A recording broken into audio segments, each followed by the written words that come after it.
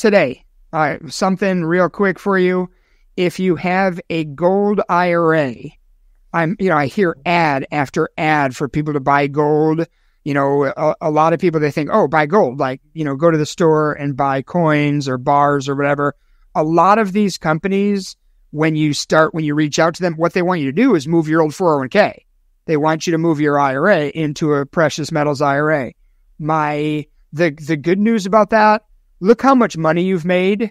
I mean, look at the Dow, the S&P, look at these things versus gold and silver the last year. So, they've definitely had a good growth trajectory this year. My problem, so you move everything into a gold IRA. The reason you do that is because the world reserve currency is getting rid of the dollar. The fiat currency, obviously, it's on its way out. So the inflation is problematic. So gold and silver, store of value, God's money. I understand the thought behind gold and silver. My problem is if things go south, if the stock market collapses, good for you. You've got a gold IRA. Your account should not collapse. It's an inverse thought. The problem is, if things get really bad, which I kind of lean you toward on the show that it could, how are you going to get your gold? I mean, if we have civil unrest, if we go to World War III and you call your precious metals dealer and say, and now is the time. I want to take physical possession of my metals. Now is the time. Are they going to be there? Are they going to answer their phone? I mean, Well, aren't you helping somebody with that now and times are pretty good? And didn't you have a huge hassle factor with that?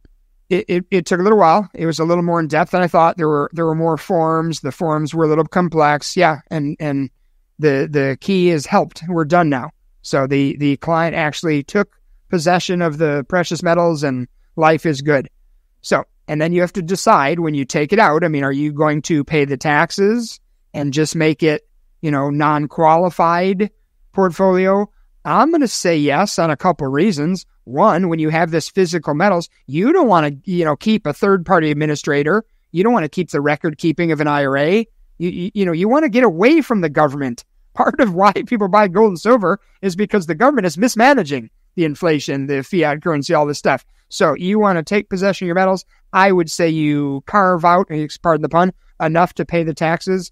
And then, and by the way, I mean, Bernie Sanders in the White House, still with his mittens and chair working on Medicare for all, our tax bracket across the board, if we go to Medicare for all, will be 60 to 65%.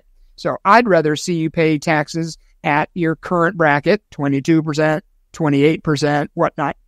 So yeah, I did help somebody and that person feels much better and I feel much better for that person.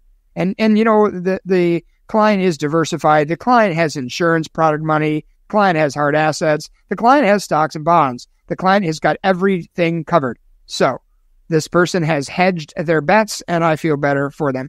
But having that gold is a big relief.